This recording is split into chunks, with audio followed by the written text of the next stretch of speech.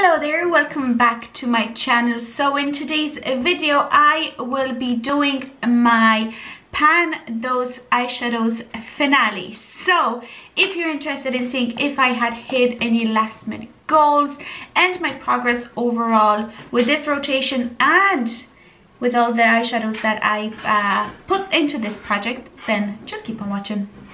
Okay, so let's just first talk about the palettes that I had in this time around, and I'm just going to go off my list. And the first palette that I had is this Kylie the Bronze palette, and I wrote in the shade Citrine, and shade Citrine is this one right here. So this is what that shadow looks like. I have a good dip going on in this, but nowhere near Pan. I have Pan in this shade and it took quite a long time. So let me just swatch that. This is what that shade looks like. Overall, over the last month, I had used this eyeshadow 17 times. And this eyeshadow has been in this project for 2 months, I think. Let me just take a look. Yes, this is the second month that it has been in, and overall over the past 2 months I had used this shadow 28 times and still no Pan in sight. So that's okay. This is the finale, so I won't be having this palette in again. Well, maybe if it gets rolled in next year. But for now, I am done. I'm getting kind of sick of these kind of orangey looks. So I'm happy that this finale has come, to be honest. Next up, I had my ColourPop So Jaded palette. And the shade that I rolled in is the shade Your Gem, which is another kind of orangey matte. It's this one right here. And yeah, as you saw, very little progress on it. These mattes from ColourPop are very hard pressed, so it's very hard to hit Pan on them. This is what that shadow looks like, a little bit different to the Citrine one, a little bit more, it has a little bit more red to it, I guess. But yeah, no Pan. I had used this shadow 17 times as well over the last month, and it took me overall 29 times to have the progress that I have now, which is basically minimal. So it probably is going to take about probably 100 times to hit Pan on this.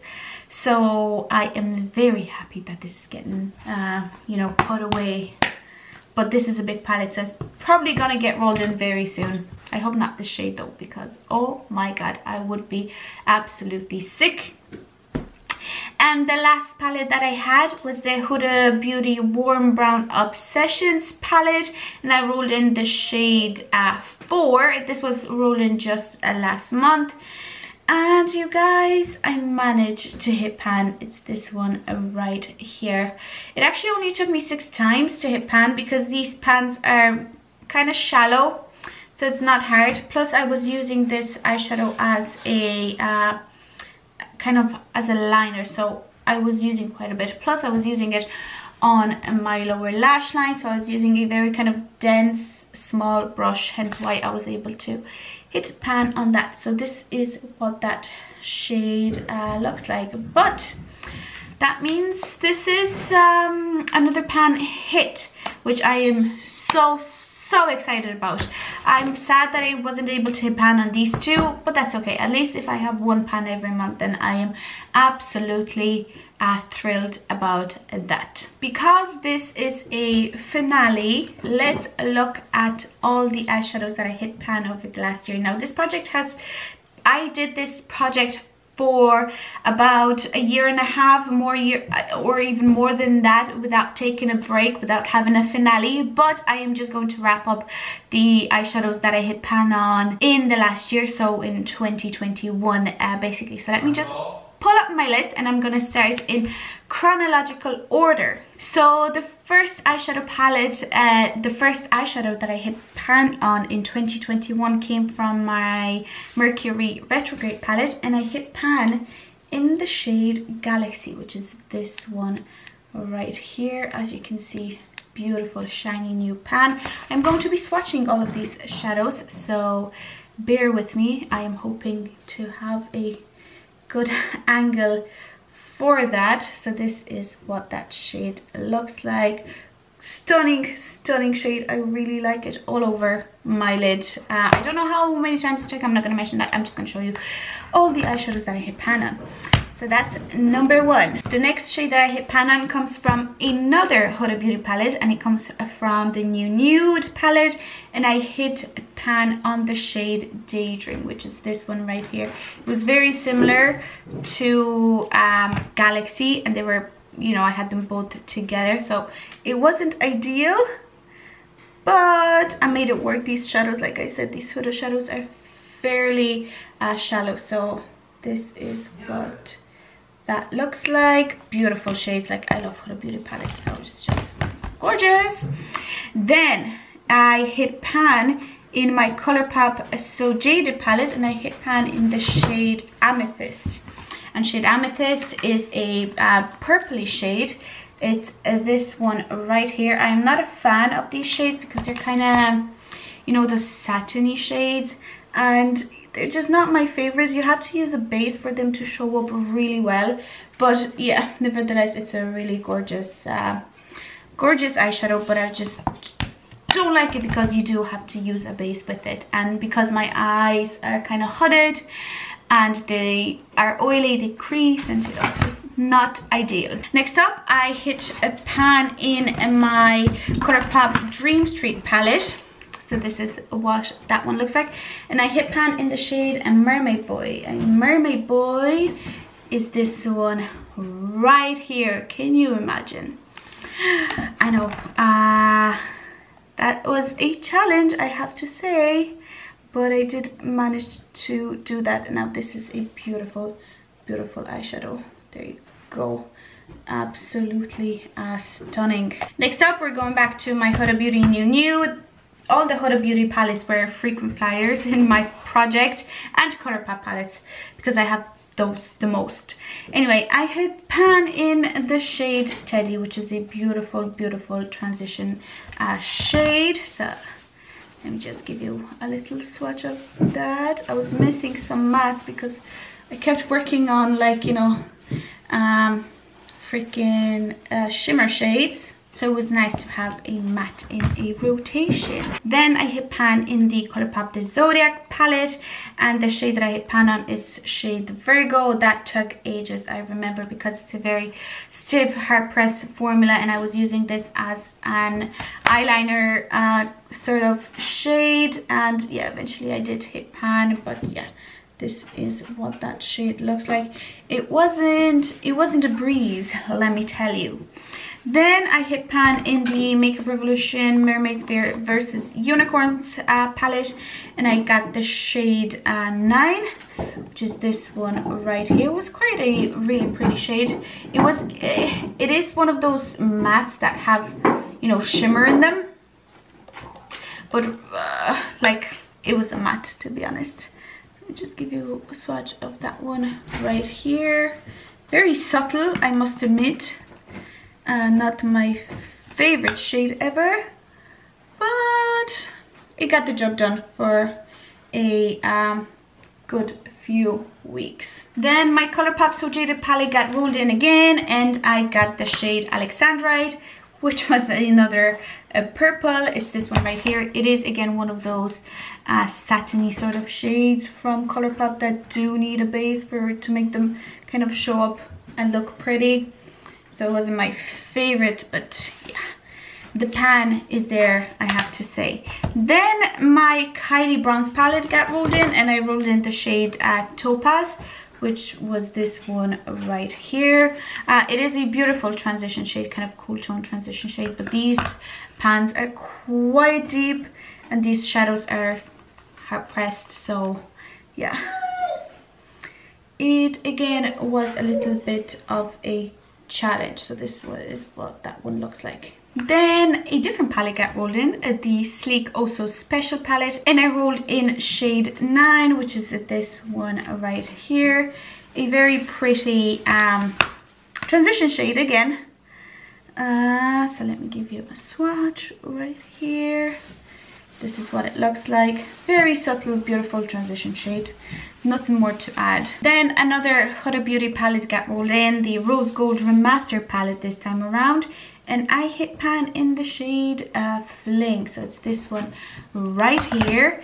Just give you a swatch. These shades are kind of weird because they're very pigmented, but again, they're kind of satiny. So this is what that one looks like. Very, very pigmented, but again kind of satiny, so you do need a base to make it work. Next up is my Huda Beauty Naughty Nude palette, and I rolled in, oh no, which shade fell out? Fuck, they're so soft, these shades, that you have to be careful. Like, you can't bang this palette around.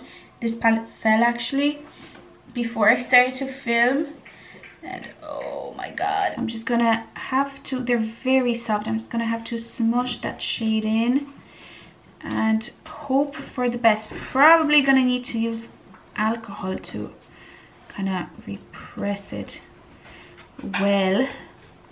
The shade that fell out was Please Me, kind of beautiful taupey shade. Okay, that's pressed in. I can give you a swatch if you want. There you go. Very, very pretty sort of taupey shade. But yeah. Ugh. What can you do? I hope it doesn't fall out again, because my lap is full of eyeshadows. Anyway, I rolled in, I hit pan in the shade Tantric, which is this one right here. A beautiful gold kind of shade. Stunning. I really, really enjoyed using that one. I really enjoy Huda palettes anyway, in general. So yeah, this is what that one looks like. Next up was my new nude palette, and I rolled in the shade Infatuated, which is actually this glitter. After hitting pan on this glitter, I said I never ever want to work on a glitter again, especially as I'm someone that wears contacts, so it's just not the best for me. Anyway, this is what that glitter looks like. Very shiny, very beautiful, but yeah, again, like I said, not something for me at all. Then my Colourpop So Jaded palette got rolled in again, and I rolled in the shade Smoky Quartz, which is this beautiful taupe silver right down here. It is actually what I'm wearing on my eyes right now, on top of a base, and it's a stunning eyeshadows, guys. Look at that. This is a pure metallic. Can you see that? Absolutely beautiful. It was a pleasure to work with this eyeshadow. Okay, we're very close to the end. And next up I have my Style London Angel palette, and I was working on shade 8, which is this one right here. And this is what that one looks like. Very pretty shade. Kind of reminds me of the Huda Beauty Fling shade. But yeah, thankfully they weren't. I wasn't working on them concurrently. This stash is building up. Then I have my Sleek Au Naturel palette. And the shade that I rolled in is a shade 9, which is this one right here. So let me just give you a swatch of that one. Just a very cool tone, sort of brown, not very pigmented at all. You do have to build up quite a lot, but yeah, it was okay. It was just fine. Then I hit pan in my new nude palette again, and I rolled in the shade Spanked, and the shade Spanked is this one right here. Boom. This one is a very soft sort of shade, not very Huda-like, but I did enjoy using it. So this is what that one looks like. And I think lastly now, let me just double check. Yes. And lastly, of course, last one I hit pan in my Huda Beauty Warm Obsessions palette, shade 4. So this is that one. So that is it, you guys. Overall, overall, I hit pan on in 1, 2, 3, 4, 5, 6, 7, 8, 9, 10, 11, 12, 13 palettes and 18 shades in general. That is a lot. I probably wouldn't have hit pan on in that many shades ever if I didn't do this project. This project has taught me a lot, that I can actually focus and I can hit pan on shadows if I really want to, and it is fun for me. So I am definitely going to bring back this project next year. I don't know if I will keep it at 3 shades. It seems like the optimal sort of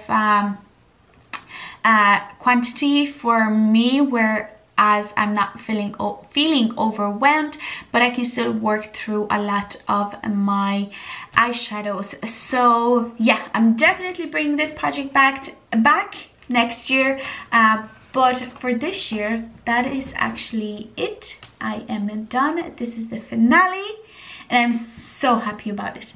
Thank you very much for watching. If you enjoyed this, please don't forget to give this video a like, and also don't forget to subscribe to my channel for more videos like this. But yeah, thank you very much, and I will see you in the next one.